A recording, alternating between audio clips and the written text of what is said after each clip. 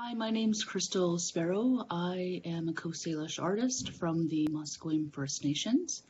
I am a third generation Coast Salish artist in my family, and I am a female carver.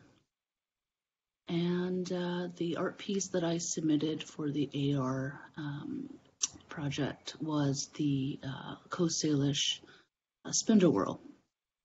That is a design of a wolf transforming into a man.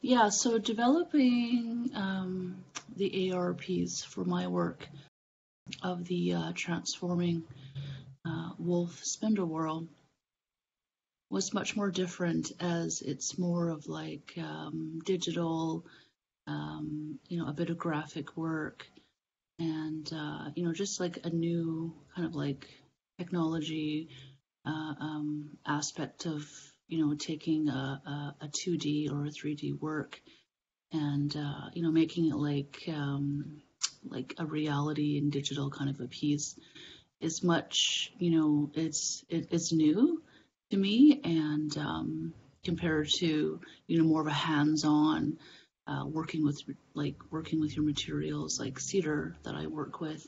You're using tools and you're using your hands and you're kind of creating that way. So it's much more different to have your work and to see your work being created in a kind of a new digital reality way of working with art.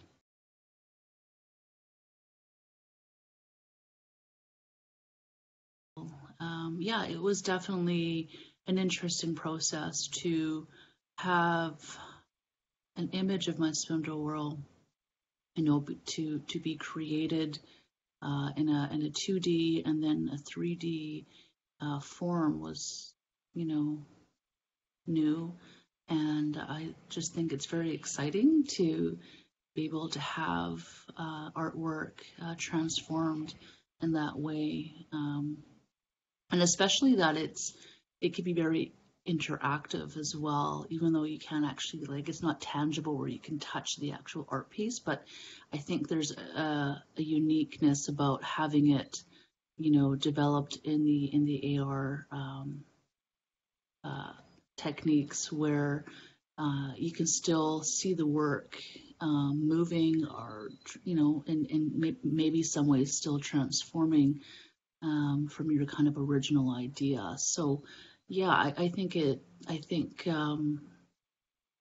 being a part of this process and having my work transformed into AR is definitely unique, and I can see my work developing more, maybe into a 3D way of storytelling, or a way of people to interact with how I see the world as an artist, as a Coast Salish artist. And maybe there's some things that I can bring forward that relates to the past with my people, in a way to share with the world how I would see that being done in AR artwork.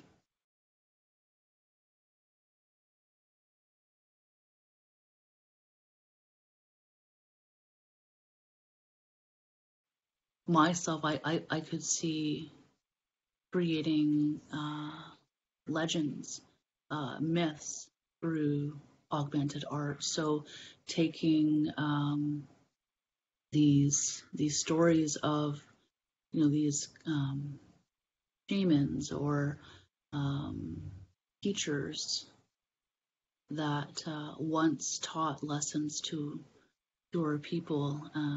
I think that can be a really neat opportunity to recreate those characters and bring those teachings forward in a way that is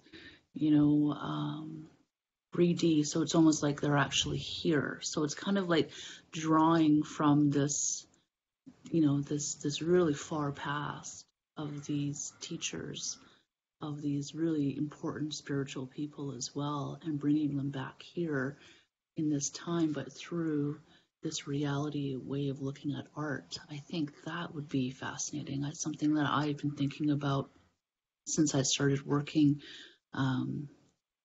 with my piece, is that would be quite unique. So yeah, there's a lot more I could say, but I think I'll just keep it there. Well, I definitely feel good about everything I shared, and I wanted to mention about the experience of actually going to see my work. It was actually a bit kind of nerve-wracking, but it was fun because I didn't know what to expect. So, going down to the location where my art piece is located, really actually quite close to the public, to the Vancouver Public Library.